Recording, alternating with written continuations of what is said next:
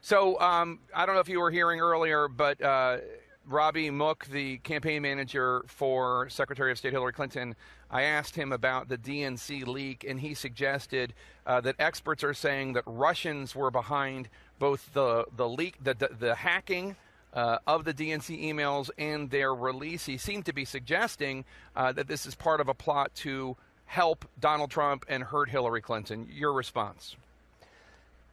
Well, it just goes to show you their exact moral compass. I mean, they'll say anything to be able to win this. I mean, this is time and time again, lie after lie. You notice he won't say, well, I say this. We hear experts. You know, his house cat at home once said that this is what's happening with the Russians. It's disgusting. It's so phony. I watched him bumble through the interview. I was able to hear it on audio a little bit.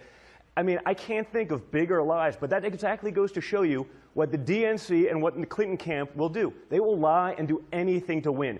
You hear it with the DNC, where they're leaking emails about Bernie Sanders and his Jewish heritage to be able to try to destroy him in the South. It's a rigged system. It's disgusting, and the people should be fed up, because when I heard it, I certainly was.